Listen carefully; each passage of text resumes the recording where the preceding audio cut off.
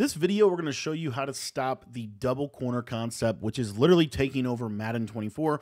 And the best one, in my opinion, is out of bunch strong offset, and it is going to be the play corner strike. This is in the Jets playbook on offense. We actually run the Jets offensive and really run this formation, so I know a lot about how to stop this. So if you want to get access to my full ebook on this, it is in the description. Joining the Patreon will get you all of our ebooks as well as our dollar defense. We have over 15 different offensive and defensive ebooks. We're going to be dropping some brand new ebooks next week as well. So if you're not a Patreon member yet, it's a great time to sign up, and you could sign up by heading down to the description and clicking the link down below. Now, the coaching adjustments for this defense is we're going to have our auto flip defensive play call off. We're going to have our auto alignment set to base. And then really important, everything else is going to be on default or balanced, including zone coverage. You do not want this on match. If you put this on match, you will run the risk of your outside thirds basically getting bombed over the top for a one-play score, okay? So we're going to be coming out in the play free safety zone blitz, and we are in the multiple defensive playbook. You can also find this in the Chiefs defensive playbook. And basically, here's what we're going to do. So I'm just going to set up the route combo and explain what this does a really good job of. So the cool part about this route combo is you can block your running back, and really the core concept, if you think about it, really one of the best ways that people play Madden this year is this little A-gap blitz. This is pretty much like the best way to play the game, right?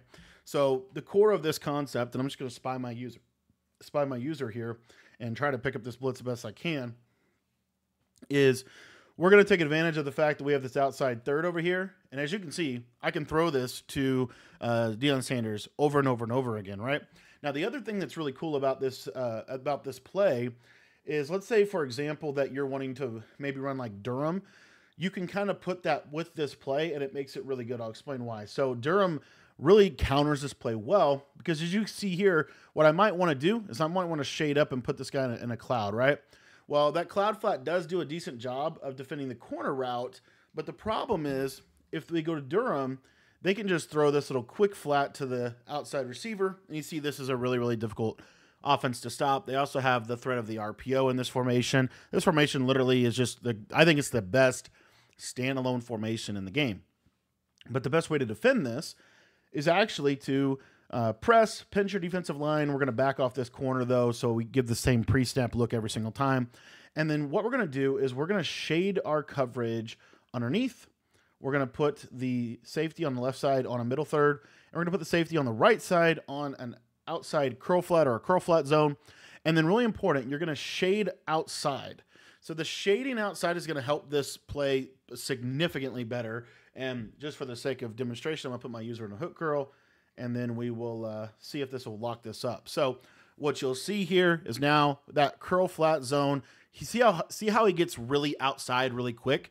That is the reason why I really like shade outside. So again, the adjustments, you're going to pinch your defensive line. You're going to back off the slot corner.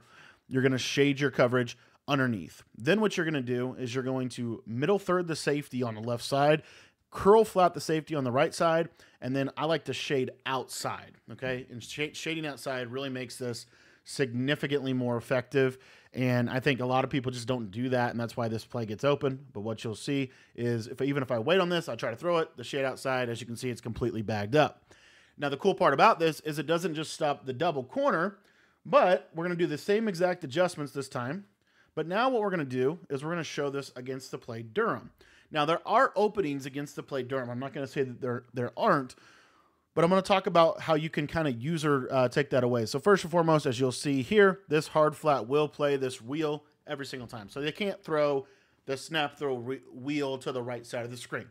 Now, what they can do, and this is where, again, this is kind of like a little bit of a guessing game, but I wouldn't actually say it's like a super big guess, because what you can do with your user is you can midpoint the tight end post or the slot post and the running back wheel. So what you want to do is you want to take away the slot post early, and then you want to snap back to the running back wheel. As someone who runs this offense, this is a really, really hard read to make consistently, because you're in the middle of the field, right? Obviously, you're 5 out as well, so chances are they're going to get screamed at because you have one of the better blitzes in the game. But essentially what you're going to do is you're going to run right at this guy, go right here, and by that point, as you see, the pressure is going to be bearing down on your opponent. So this is how I like to try to stop this play. Obviously, this is one of the best offenses in the game for a reason. It is a really, really good offense, But if you can take away double corner, it allows you to do so much more defensively. For example, let's say we wanted to take away Durham. All we got to do is put this linebacker on the left side, and a hook curl will crash down. And if they run Durham, now we have a lot more freedom just in terms of our user, because we don't have to really worry about this tight end early. So what we're going to do is we're going to take the running back and then kind of bait the post, as you can see. So this is really, really good bunch strong defense, specifically for the double corner route concept, which is the #1 passing concept in this game. I hope this video helped you. If it did, consider joining the Patreon. This kind of stuff is what we drop on the Patreon all the time, as well as full ebooks that actually help you get better at the game. So if you want to sign up for the Patreon, head down to the description and click the link down below.